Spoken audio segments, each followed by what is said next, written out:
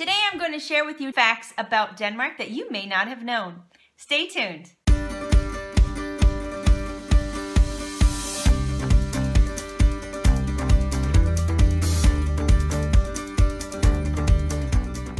Welcome back. If you're new to my channel, my name is Kelly and I'm an American living in Denmark. And if you haven't already subscribed to my channel, please consider doing that now and ring the bell to get notifications whenever I post new videos.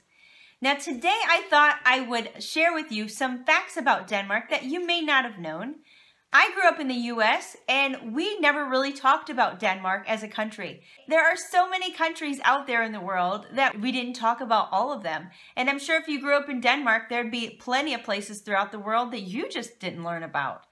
But I live in Denmark and I think it would be great if you knew a little bit more about it. Maybe you're Danish and you know all of my list, and maybe you don't. You'll have to let me know at the end of the video in the comment section. Let's go ahead and get started. Number 1, Denmark has the oldest flag, and it has been around since the 1200s, though it's not been officially recognized as their official flag until the 1600s, but it's still quite a long time to have your own flag. And it actually has its own name called Dannebrog. Here is a picture of it. It is red with white stripe, just in case you didn't know. Number 2, Denmark has over 400 islands. Denmark is actually a peninsula for the main part, but the top part of the peninsula is actually an island, and it's one of the largest islands. People don't realize that there is an inlet of water that completely cuts off the top part of Denmark. And then, of course, we have some bigger islands. If you look at the whole region of Denmark, there's a peninsula and islands, but there are so many smaller islands that make up Denmark. Not all of the islands, however, are inhabited, but it's very interesting to know that it has so many islands. Number 3, Denmark is the home to Hans Christian Andersen. Hans Christian Andersen is actually one of their most famous writers in Denmark, and he lived during the 1800s. He wrote stories that you probably know very well, like The Little Mermaid, The Ugly Duckling, and The Princess and the Pea, just to name a few. There are festivals during the summer, there are statues, and the town of Odense is actually his hometown.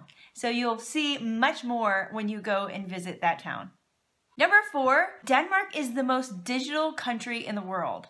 And that means that they use a lot of technology in their infrastructure to communicate. So if you go to the doctor in the northern part of Denmark, and then you go to a hospital in Copenhagen, they'll be able to connect to your medical records. That's one thing that's really nice about Denmark. You don't have to sit and fill out tons of paperwork every time you go to a new place, or let's say you're on vacation and you run into an accident and you go into a local hospital that you're not familiar with. It's so nice that they have technology that connects them to so many different things. They also have more of their citizens using the internet than most other countries. Number 5, Denmark is one of the most eco-friendly countries in the world. They do so much to reduce greenhouse gases and to prevent climate change. They're big into riding bikes and using wind power.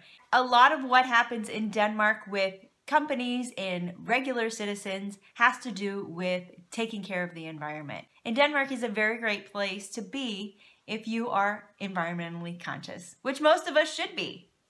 Number 6, over 40% of Denmark's power comes from wind. They actually have the highest proportion of wind power in the entire world.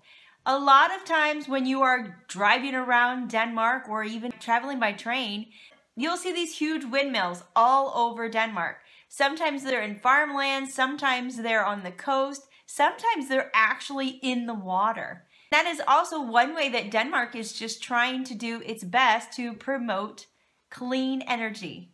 Number 7, Lego was invented in Denmark. And it was actually invented in 1832, but not used for the mass production of sales until much later on.